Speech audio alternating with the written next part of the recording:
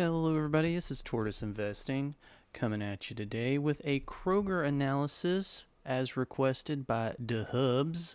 If there are any stocks or anything that you would also, the viewers would like for me to dive into and do a quick analysis on, just let me know down in the comments. I'll be more than happy to dive into some of these and see what we can find out.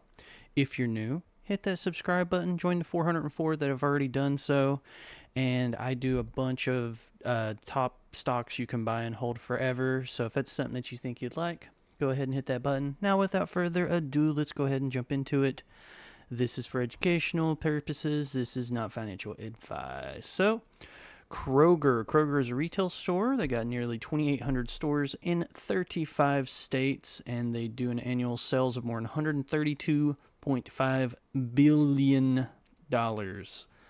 A lot of money. So we're going to take a look at Kroger here through Insights. Kroger has an adjusted free cash flow of 7.5%. That is really good. They got a dividend yield 2.49% and a payout ratio of 29.8%. A good low payout ratio. Really nice, like middle range dividend yield. I like what I'm seeing so far. So they had a recent high.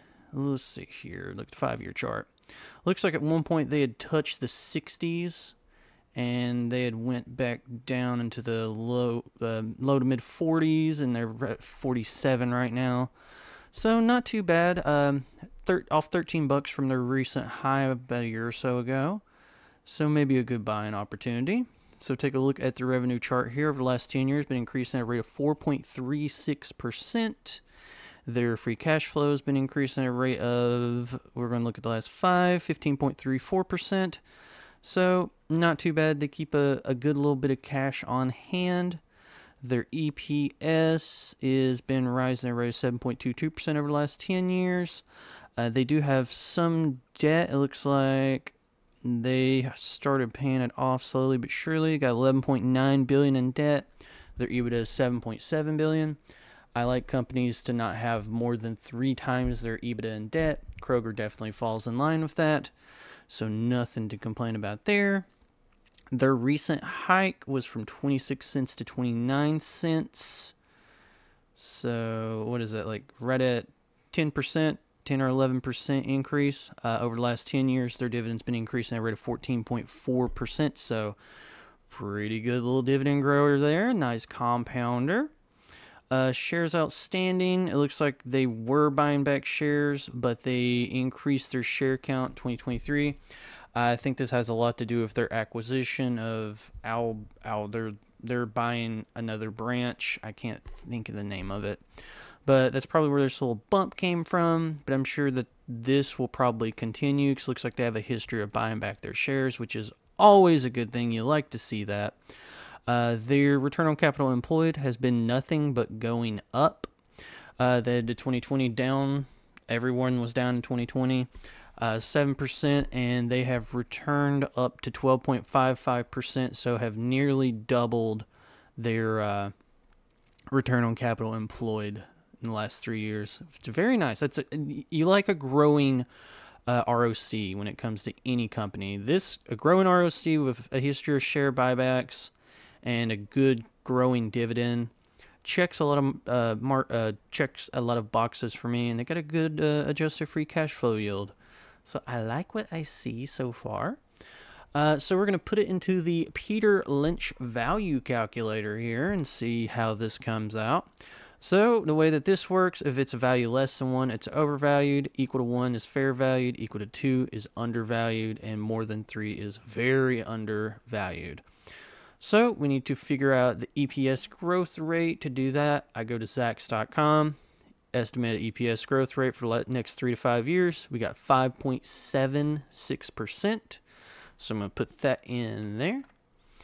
And for the dividend yield and the PE, we're going to look, just literally Google KR stock. That's the stock ticker. It's got a PE ratio right now, 13.51. So we're going to go ahead and 14.51. And the dividend yield, setting at 2.47. So we're going to go ahead and put that in there, 2.47. And according to the calculator, Peter Lynch would be like, this is overvalued. But, I mean, That's just what this calculator says. He might have bought it. He might not. I'm not sure. That's just what this thing says. So I think that this could be a little bit higher, especially for where the PE is at right now. So I don't know if share buybacks and stuff, maybe increasing overall sales might be something to increase their EPS going forward. But let's go ahead and take a look and see what the analysts say, the people that this is their jobs. So on tipranks.com, we got 6 holds and 5 buys of an average price target of $51.91 over the next 12 months. That is a 10.45% upside. So not too bad. I like the company. I like that it's got a good, strong history of dividend increases. I mean, way back here. Right